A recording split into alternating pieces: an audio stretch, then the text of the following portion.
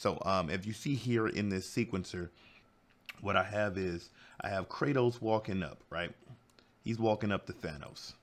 But if you notice in his hand, we don't have that. We don't have anything. And I have a blade here. So we know we got the blade, but it's just standing there.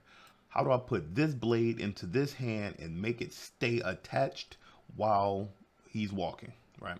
So we have this is the blade. First off, let's bring that blade into our sequencer. So we're just going to drag that over. Now we have that blade there.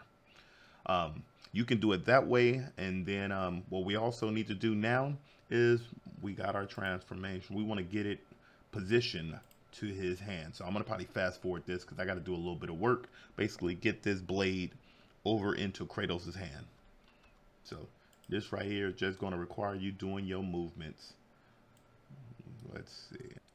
All right, so that looks good for now. Now that we got this in here, we're going to go down into our blade. We're going to go to track. We're going to go up to attach. Here, we're going to go down to preserve current. We're going to preserve current. Then we're going to go back to track. We're going to hit attach. We're going to attach this to Kratos. So now what part? We got this is right hand. So we can type in hand or we can just scroll down. So I'm just going to go down to hand. Hand, right. So we click on that. Now we can see down here we have these points. Now if we move, this should be attached to Kratos's hand.